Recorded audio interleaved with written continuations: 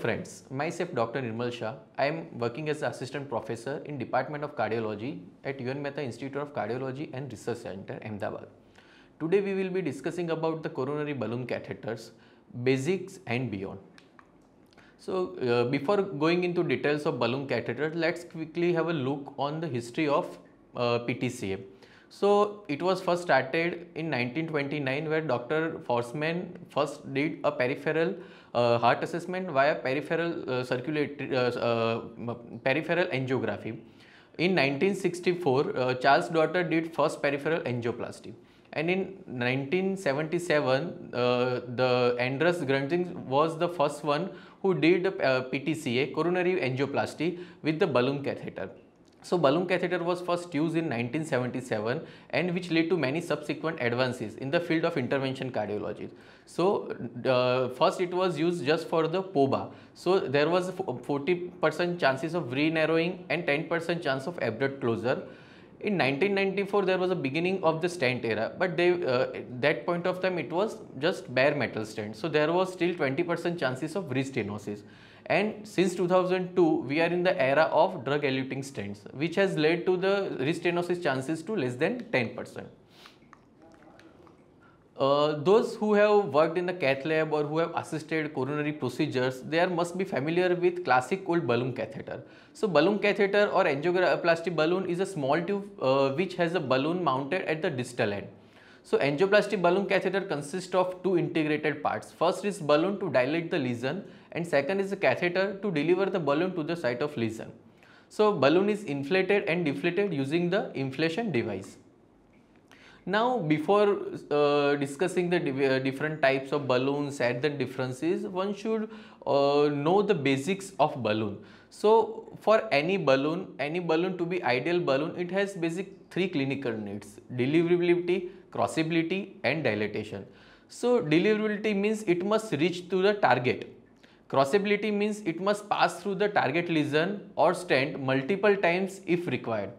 And dilatation is it must safely open the target lesion. We will discuss it one by one. First is deliverability. So for any balloon, for ideal deliverability, it has two product attributes, that pushability and trackability. And for the ideal balloon design, it should have some design goals, like it should be kink resistant, it should have 1:1 response, either it can be over the wire balloon or rapid exchange, and it should be low profile, flexible and lubricious. So first we will discuss the pushability. So what is pushability? So it is a transmission of a forward push force from the catheter's proximal end to its distal end. So it is influenced by the shaft column length, kink resistance and wire compatibility. So to maximize the pushability, balloon catheter design should be focusing on increasing the shaft column strength, increasing kink resistance, which is a manufacture process. It should have more than 1:1 response and it should have increased wire compatibility. Over the wire balloon designs provides more pushability compared to rapid exchange. So there are basically two types of balloon delivery systems. You must be knowing that there are over the wire balloons and rapid exchange balloons. So the difference between the two is how much of the guide wire is incorporated into the catheter shafts. So the over wire would have a guide wire support throughout the length of a balloon catheter, wherein the rapid exchange, after the short length of the catheter, the guide wire comes out. So this is the over the wire delivery system. So it provides a continuous guide wire support, resulting in a greater pushability as compared to rapid exchange. This type of system is ideal for more difficult cases where the greater push and wire exchange may be needed. So advantages are the continuous guide wire support would be there, greater push for the distal anatomy, and wire exchange during difficult cases through the lumen is possible. The disadvantage is that you will require longer guide wire, like 300 centimeter guide wire will be necessary. Second operator usually required, and it may be associated with the long procedure time. So specific uses as a treatment of the complex lesion where you require added wire support, where easy exchange of wire is required, or extra catheter is required, or you need to give some intracoronary injections. In that case, over the wire would be the ideal choice. So the rapid access delivery system we routinely use during our routine simple coronary procedures. It provides good wire control and quick catheter exchange, so allowing a single operator technique, and this type of system is ideal for simple cases where the extra wire support is not needed. So advantages are it has quick balloon exchange, it requires only a single operator, it has greater operator control of the wire, and it has less fluoro and procedural time. But disadvantages are the inability to exchange the wires without removing the entire system, and inability to switch to an over the wire system without exchanging the guide wire, and it has a reduced pushability as compared to over the wire balloons. So specific use are cases where the extra support is not required. So majority simple type A lesions we usually use rapid access delivery system. After having discussed the deliverability, pushability, let's discuss the trackability. So what is trackability? The ease with which the balloon catheter follows over the guide wire through the coronary anatomy from point A to point B. So it is influenced by friction within the wire lumen or the outer surface, catheter profile and catheter flexibility. So to maximize the trackability, balloon catheter designs should focus on decreasing the profile, which is again a manufactured process. It should have increased flexibility, which depends on the material which we use, and increase the lubricity. So hydrophilic coating decreases the friction and resistance. So after discussing the deliverability, the second most important thing is crossability. So second thing balloon must successfully do is to cross the lesion, and for that the product attributes are the lesion entry profile, crossing profile, wrap, rewrap, and for the same the balloon design goal should be it should have a small tip outer diameter, low profile transition angles, angle flexible tip, tight wrap, low profile, marker bands, and it should have a thin balloon material, tight wrap orientation and tight wrap memory. Let's discuss one by one. So if you have seen the balloon, the distal most end, the lesion entry profile is the distal tip. So the first point at which the balloon catheter comes into contact with the lesion, and the crossing profile is the distal bond. So bond is where the balloon material is bonded to the tip of the catheter, and usually one of the largest diameter on the distal. If you see the figure from right hand side, first is a lesion entry profile, followed by there is a crossing profile, which is a distal bond, where the balloon is bonded to the distal shaft, followed by they have the distal marker, radiopaque marker band, followed by proximal marker band and proximal bond, followed by the proximal shaft. So what is the lesion entry profile? It is the outer diameter and the shape of the catheter's distal tip, and is the first point at which the balloon catheter comes into the contact with the lesion. So it is influenced by the tip diameter and flexibility. So to minimize or optimize the lesion entry profile, balloon design should focus on decreasing the tip diameter, increasing the tip flexibility and smooth tip taper. Second is the crossing profile. So it is the largest incompressible profile on the distal catheter which must cross the lesion. So it is influenced by the balloon bond and the marker bands.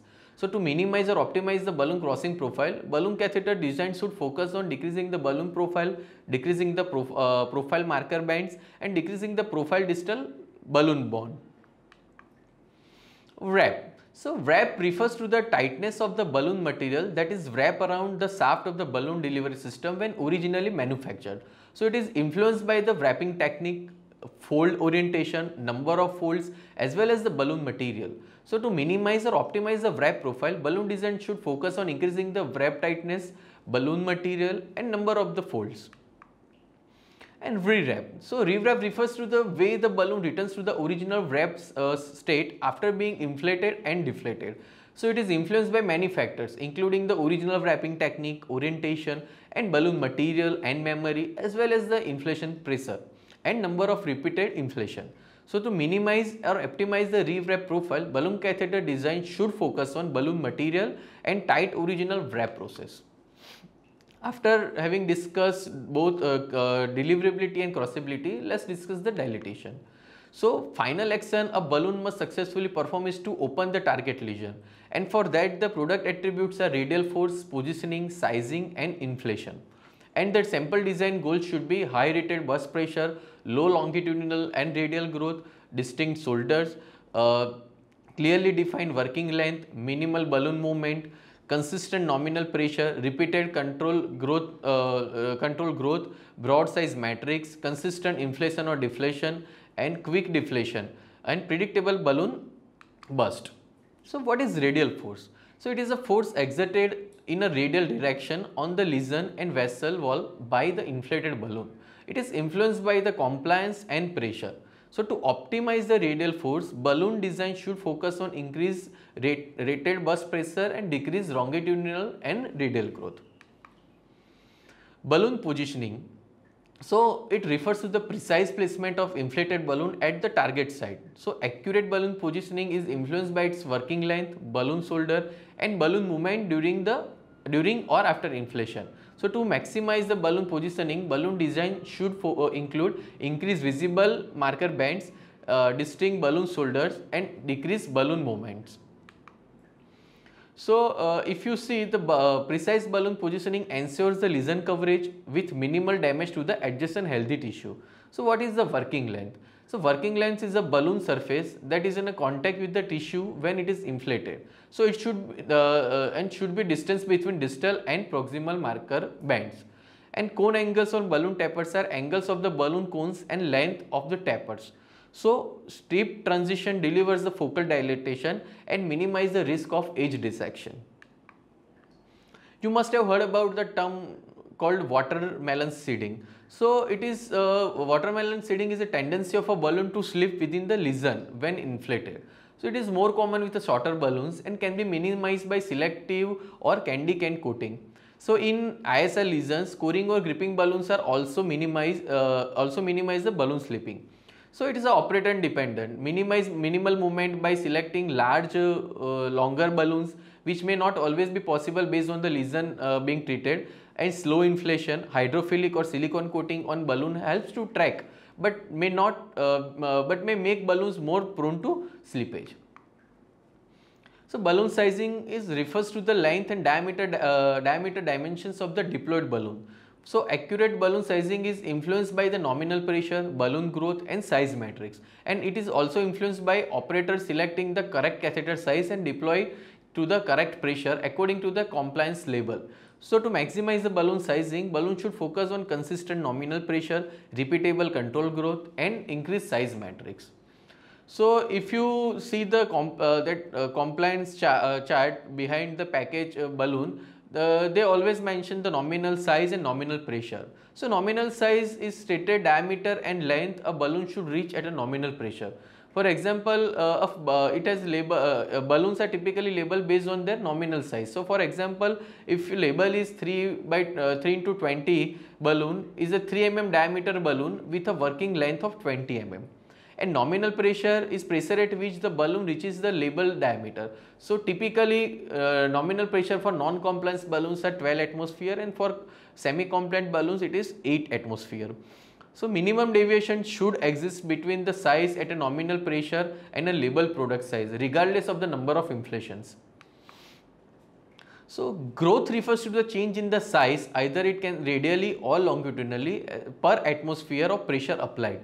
So it can be of radial growth or longitudinal growth. So radial growth is amount the balloon grows radially as the pressure is applied, and longitudinal growth is amount the balloon grows longitudinally as pressure is applied.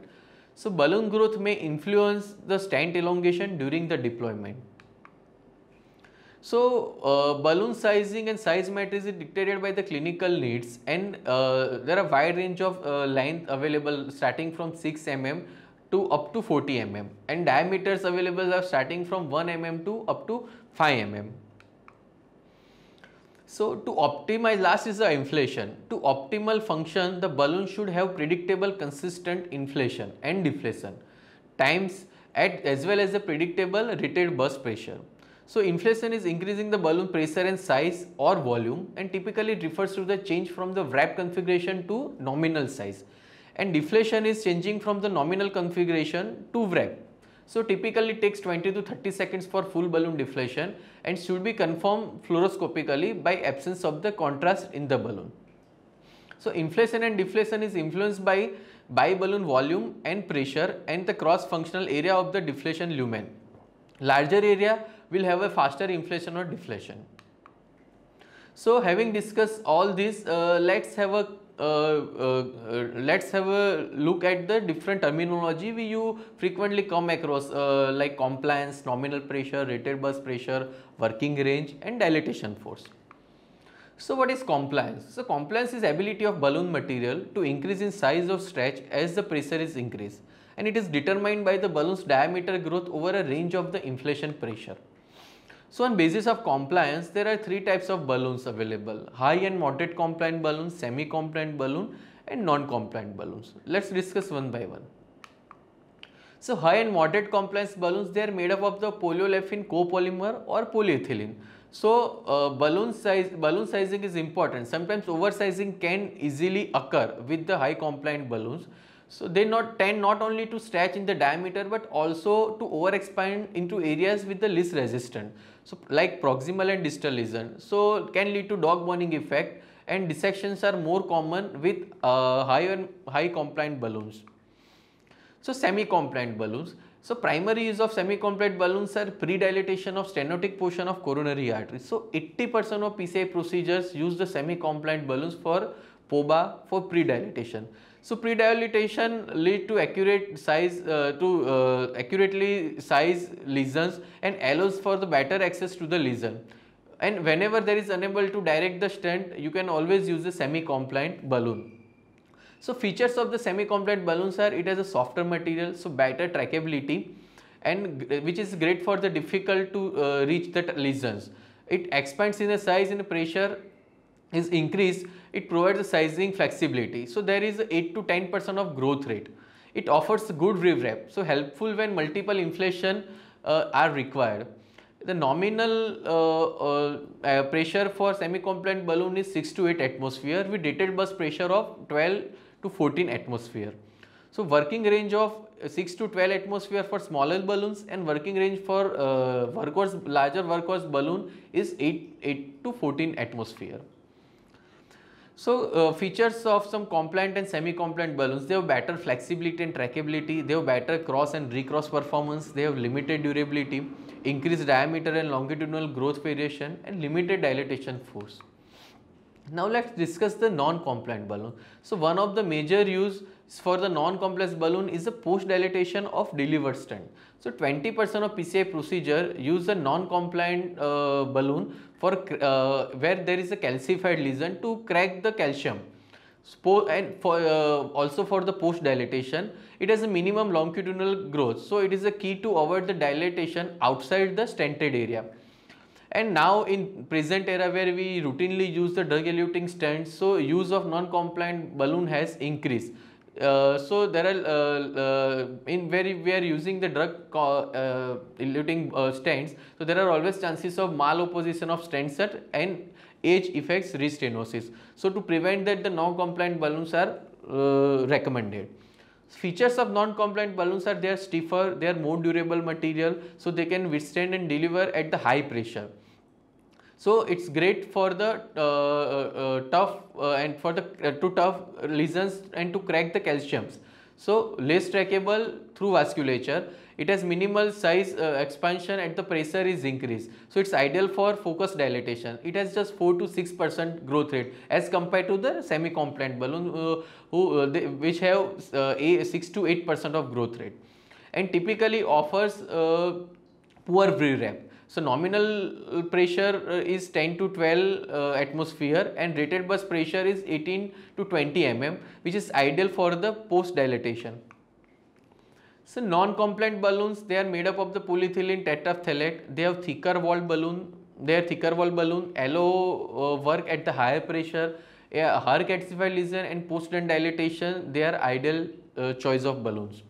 So this is a very important chart. If you see the compliance comparison between non-compliant, semi-compliant, compliant balloon, if you see that as the atmospheric pressure increases, the diameter increases is more common with semi-compliant and compliant balloon as compared to non-compliant balloon. So other important difference between semi-compliant and non-compliant balloon is dog bone effects. So as we just discussed, the compliance is the ability of a balloon to grow with the pressure. So semi-compliant balloons grow and conform to the areas of the release resistance as pressure is increased. So semi-compliant balloon actually grows more where it is not constricted, so thus having a high potential for causing the edge dissection. So as the pressure is increases, the size increases. As against that, non-compliance balloon grow and conform less as pressure is increased. So little change in the volume with the incremental increase in the pressure, more force is exerted against the lesion at a given inflation pressure than the semi-compliant balloon, including the stent delivery balloons. So as pressure increases, the rigidity increases, not the size. So this is the again this is the dog boning effect. So compliant balloon tend to be oversized at the edges with the less dilatation as the obstructive segment of the lesion, which looks like a dog bone. So it is known as the dog boning effect. And a non-compliant balloon gives a predictable amount of pressure at the lesion without any uncontrolled radial and longitudinal growth. So it's the same chart comparing the semi-compliant and non-compliant balloons. So semi-compliant balloon has 8 to 10% of growth within the working range when inflated, as against that the non-compliant balloon has 4 to 6% of growth range. So if you see the chart on right hand side, 3 mm balloon, if you compare between semi-compliant and non-compliant, at the atmospheric pressure of 7, the semi-compliant balloon has a diameter reached 2.94 and non-compliant balloon has 2.8. As against that, at higher pressure like at 13 atmosphere, the semi-compliant balloon gives the diameter of 3.23 as compared to non-compliant balloon where the size is 3.07. And even at the pressure of 17 atmosphere, non-compliant balloon will still have a size diameter of 3.17, which is still less than the semi-compliant balloon.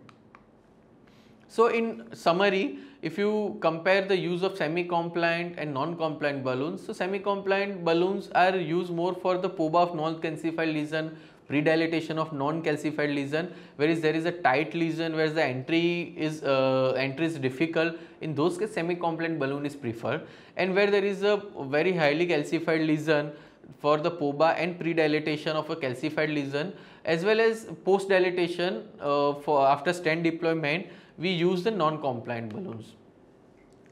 So let's discuss some basic terms like nominal pressure. So what is nominal pressure? So it's the amount of pressure in the atmosphere required to inflate the balloon to its label diameter.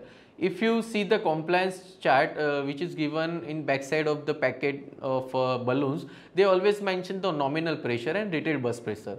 So if for example in this case the 3 mm balloon with a nominal pressure of 6, so it should reach at 3 mm diameter when the 6 atmosphere of pressure is applied. What is the rated burst pressure? So the pressure level a balloon is designed to accept without the rupture, as in this case it is a 14 mm. So balloon with RBP of 14 is designed to accept the 14 atmosphere of pressure without failure. So rated burst pressure is the maximum pressure to which the balloon is designed to be inflated. So 95% confidence is that the 99.90% balloons will not fail at or below the rated burst pressure. And the third term is the working range. It is a inflation range between the nominal and rated burst pressure. So typically for semi-compliant balloon it is 8 to 14 mm, and for non-compliance balloon it is 10 to 20 atmosphere. So again, as we just discussed, the working range is the inflation range between the nominal and rated burst pressure. Last one is the dilatation force. So dilatation force is the radial force exerted by the balloon on the coronary lesion or metal stent. So dilatation force is the function of an inflation pressure and balloon material. So these are just to have some idea about the different balloons available in the market. We won't be going into details for all of them. So many workhorse balloons, the semi-compliant balloons are available, and majority are from the Medtronic, Boston, Abbott, etc. So these are again the some of my semi-compliant balloon. You can see the mini track. These are the crossing balloons, mini track, where the lesser diameter tight is needed for the tight lesion. This is the non-compliant balloons like quantum apex, NC track, which we routinely use. So see, these are the different balloons. So having discussed the basics of balloon, let's have some discussion on pre-dilatation and post-dilatation procedures. So what is the pre-dilation procedure? So pre-dilation is the use of a balloon prior to the implantation of the stent, gaining the access to the lesion or to determine the attributes of the lesion to aid in the stent selection. So lesion is first crossed with the balloon. The balloon is inflated to dilate the and size the lesion, and the lesion is open through to allow the passage of the stent delivery system. So what is the rationale for pre-dilatation? So it is necessary to determine the lesion length and diameter. So what size stent you want to use? You don't want to miss a part of the lesion with a stent that is too short, or you don't want to under or over expand the stent to reach the appropriate size. So then to determine the lesion morphology, is the lesion is dilatable? So sometimes lesions are so tight, calcified, which we won't allow the stent delivery system. So before taking the stent, one must dilate the lesion with the balloon. So pre-dilatation is recommended in the drug-eluting stents. So when it is appropriate, so pre-dilatation is appropriate in any complex lesion where the passage and deployment of stent may be challenging, like heavily calcified lesion, CTO lesions, angulated lesions, type B2 and C lesions, and bifurcation lesions. So potential limitation for pre-dilatation is it can lead to dissection. So sometimes you may require another stent or drug therapy or CABG for more severe cases. It also increases the procedure time, fluoro time, and contrast use. And it also increases the procedure cost and operational insufficiency. Sometimes it can lead to it can increase the intimal damage. So post-dilatation. So post-dilatation ensures the full stent expansion and apposition to the vessel wall. So with the introduction of drug-eluting stent, post-dilatation ensures the stent is fully opposed, allowing the drug to be in contact with the artery wall. So after the stent is deployed, a non-compliant balloon is delivered to the stent sites. The balloon is inflated, applying the high pressure to the stent. So pressing it firmly into the vessel wall, and inflation time depends on the balloon volume. The balloon is deflated and withdrawn, leaving the well-opposed stent in place. So post-dilatation rationale. What is the rationale behind the post-dilatation? So after the DASH use, the studies have shown that the stent under expansion is common in initial stent deployment. In initial stent deployment, and there are strong predictors for the stent thrombosis and target vessel revascularization. So inadequate stent expansion results in abnormal shear stress that might be associated with the stent thrombosis. So semi-compliant balloon material used in a stent delivery system may not be adequate to achieve the full stent expansion in segments with the heavy plaque burden and increased resistance. So post-dilatation, which balloon should be used, semi-compliant or non-compliant? So non-compliant balloons are more suitable for post-dilatation as compared to semi-compliant balloon. Reason being, the semi-compliant balloon continue to grow with the added pressure, which can lead to over-expanded stents. It also conforms to the lesion, allowing an unevenly deployed stent, and may grow outside the stent length, so damaging the healthy tissue, creating the age effect restenosis. As compared to the non-compliant balloons, offer the best opportunity for good stent and vessel apposition due to high pressure and less compliance. So they are recommended for the post-dilatation.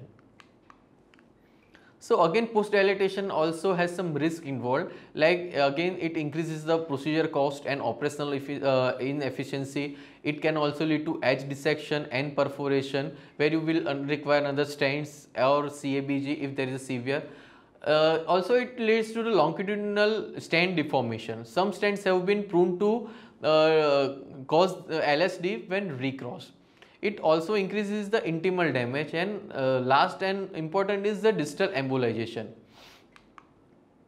So stent malopposition, the contributing factors are the low pressure stent deployment, long lesion requiring the multiple stents, lesion with many calcification, heavy calcification, treatment of a diffuse in-stent restenosis, lesion with the severe stenosis, and bifurcation lesion. So having discussed semi-compliant, compliant balloons, their differences and their use, let's discuss some other coronary balloons. You must have heard about the OPN balloon, debulking devices like cutting balloons, scoring balloon, IVL devices, and drug-eluting balloons, which are now in practice. So drug-eluting balloons are itself is a different topic, so we won't be discussing depth today. We will be discussing the other balloons.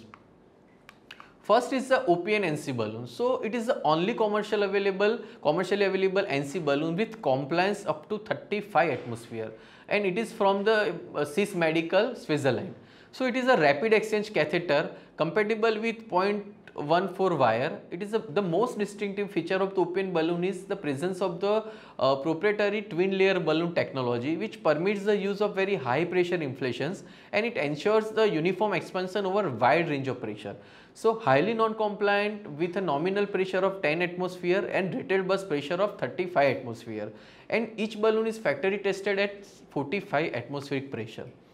So currently available diameters are from 1.5 mm up to 4 mm with 0.5 mm of intervals, and lengths available are 10, 15 and 20 mm.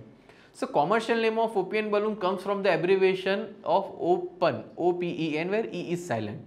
If you see the this chart on the left side, they have compared open balloon with other NC balloons, and you can see the red line is indicator of the OPN balloon, which has a compliance of up to 35 atmospheric pressure, where majority other balloons has compliance of around 20 to 22 atmospheric pressure. So OPN balloon has a design with the lowest and lesion entry profile, has tapered balloon shape, has the lowest balloon profile, has hydrophilic coating, has a single marker, and it has unique hub design for better grip. Second is a cutting balloon. The Flextrum cutting balloon is a older addition from the Boston. So basically in cutting balloon, it is made up of the 3 or 4 microsurgical blades. Depends on the balloon size. Like for balloon size of 2 to 3.25 mm, there would be 3 blades, and for larger balloons will have a 4 blades. So blades are mounted longitudinally on a NC balloon.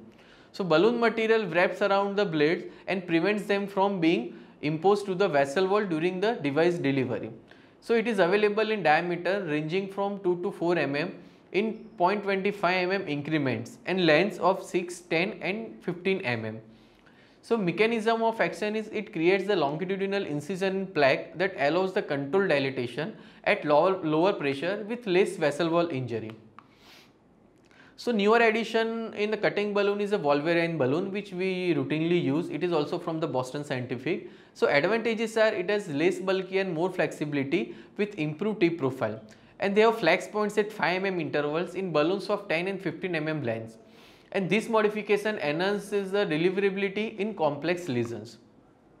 So tips and tricks while using the cutting balloons are you should use 6 French or bigger guide with optimal backup support.